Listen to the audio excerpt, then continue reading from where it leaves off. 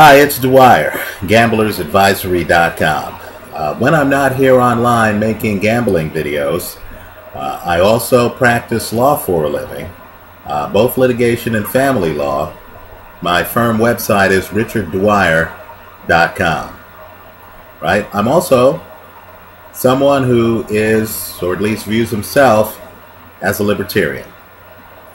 Now let's talk about this Donald Sterling situation a little bit further. I know Bill Maher has made some comments about his concerns about private statements said in private to your lover, how they could serve as the basis for punishment from the sports league.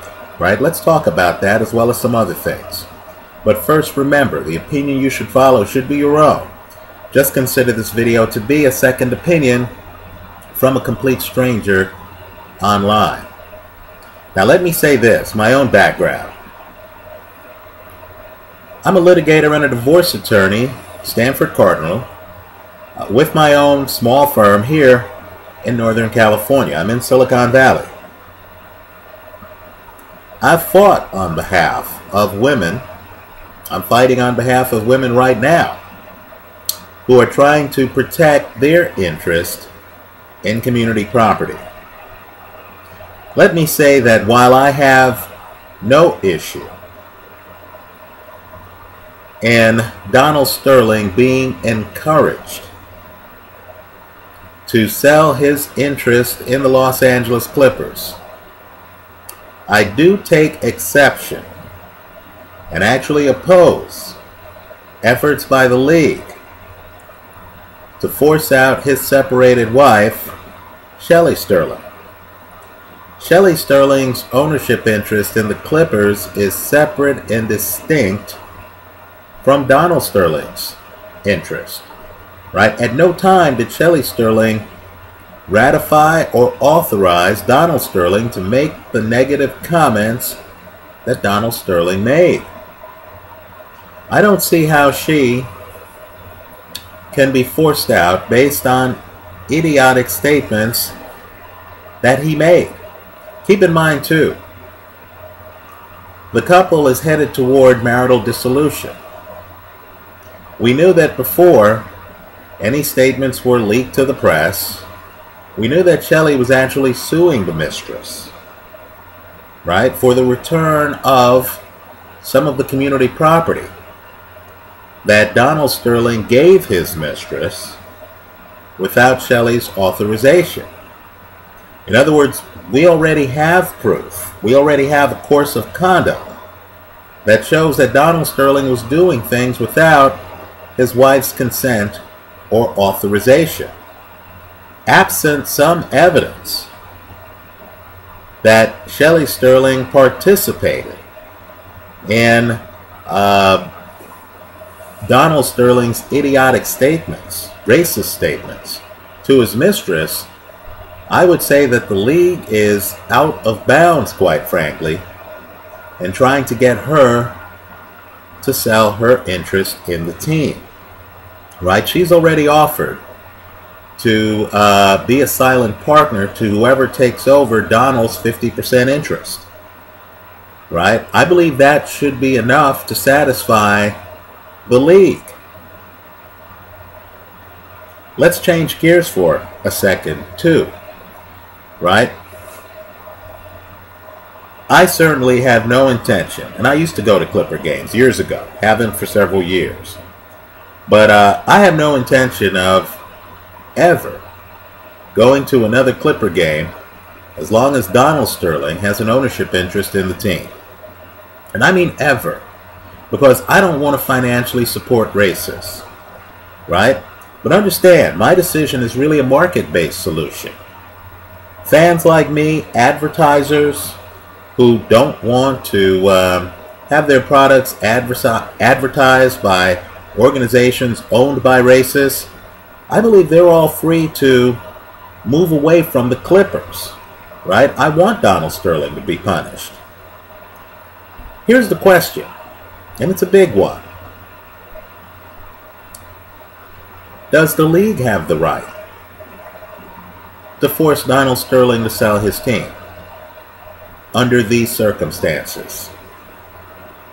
Right? To all the lawyers out there, let me make the argument here that the league doesn't. The NBA Constitution is actually here online. I know this is going to be an unpopular position with many of my subscribers, but either the owners have delegated the authority to the league to terminate the ownership interests of other team owners based on racist and terrible statements, or it hasn't. Right? The league's authority is really authority it's been delegated by the owners. Right? It's not some separate and independent authority. Rather, it's the authority given the league by the owners through the Constitution of the league, a written document. Right? I believe in freedom of contract. People can get together and enter into contracts that define their rights. That's what the owners have done in the NBA. So, with regard to the punishment that can be doled out for statements, right? And keep in mind, I'll concede, the Constitution has a termination section, right, that discusses things like gambling and owners fixing games. You can get terminated for that kind of conduct, no question about it. But for idiotic statements, I believe the paragraphs that apply, and I encourage again lawyers watching this video to review the Constitution, can be found in Article 35A. It's paragraph C and D. Right? Let me read them to you. These are the paragraphs, in my opinion, that apply to idiotic statements made by owners, such as the racist statements, the clearly racist statements made by Donald Sterling. First paragraph C, and again this is Article 35A of the NBA Constitution. This is the controlling contract / document. It reads, any person who gives, makes, issues, authorizes, or endorses any statement having or designed to have an effect prejudicial or detrimental to the best interests of basketball or of the association or of a member or its team shall be liable to a fine not exceeding $1 million to be imposed by the commissioner. The member whose owner, officer, manager, coach, or other employee has been so fined shall pay the amount of the fine should such person fail to do so within 10 days of its imposition. Right, now let's move to paragraph D, which reads, the commissioner shall have the power to suspend for a definite or indefinite period, or to impose a fine not exceeding $1 million, or inflict both such suspension and fine upon any person who, in his opinion, shall have been guilty of conduct prejudicial or detrimental to the association. Now let me just say, first, paragraph C uses the phrase any statement. There is no special classification or immunity given to private statements. So I would argue that under this Constitution, which Donald Sterling agreed to be bound by, he can be punished by the league for private statements.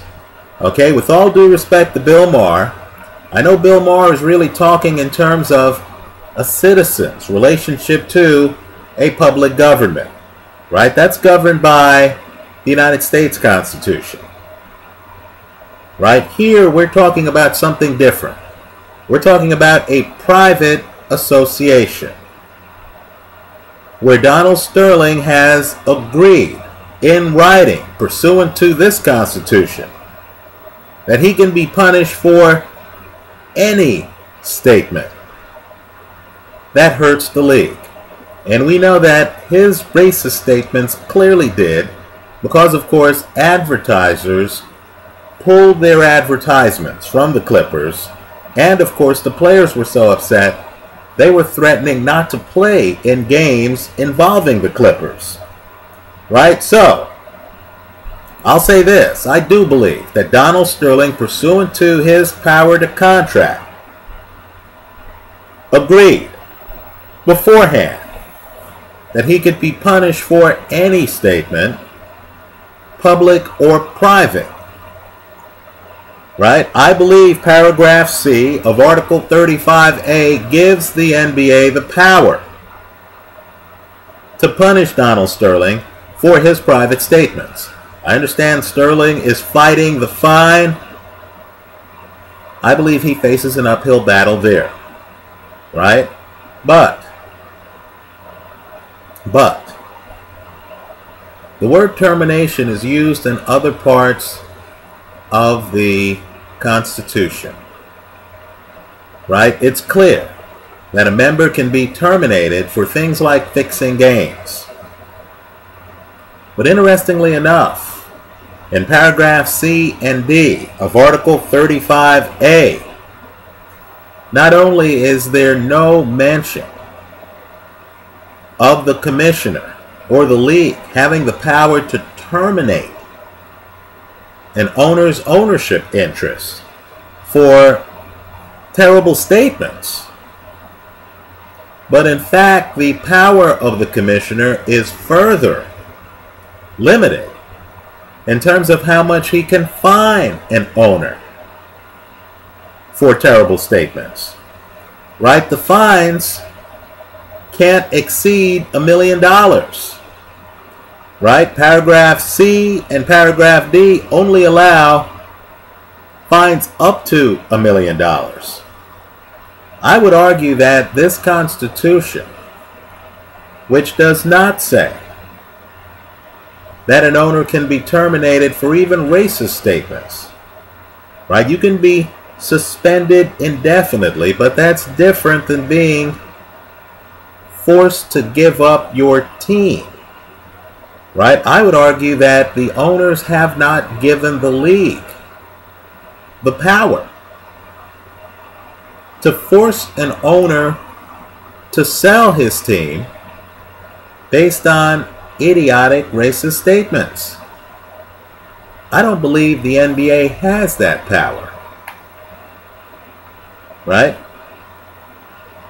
What I believe is that Donald Sterling, the racist that he is, and I believe he's a racist, right? The racist, in my opinion, I'll give myself some legal wiggle room here. Donald Sterling, who's a racist in my opinion, has grounds to fight the NBA's decision to terminate him. Right? I believe if he wants, he can hold on to the team. Don't get me wrong. Fans like me won't be in the area code of Clipper games. I'm guessing many advertisers won't come close to the Clippers. Right? That's a market solution. That's not a contractual solution. But I don't believe Donald Sterling ever agreed, nor do I believe his fellow NBA owners ever agreed to give the league the power to terminate a member's ownership interest based on this kind of conduct. That's how I see it. Right? I believe that the NBA Constitution has certain limitations.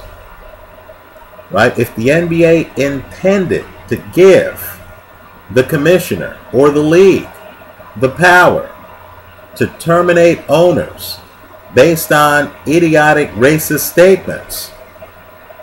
I believe the Constitution would have clearly spelled that out. Right? It does not. So as terrible as I believe Donald Sterling is, I believe he, under this Constitution, has the right to continue to own the team. Just like the players, in my opinion, have the right to boycott playing in Clipper games. Let me hear from you. Leave your comments for me here online. Visit us at gamblersadvisory.com or at my firm website, richarddwyer.com, whichever you prefer. Leave your comments, leave your thoughts, right? I believe as well intended as the NBA is, and as much as I certainly won't be following the Clippers while Sterling owns part of the team, I believe the NBA is being a little bit tyrannical here in trying to, one, force Shelley Sterling, who hasn't done anything, to sell her interest in the team, and two, in trying to force Donald Sterling to sell his interest in the team.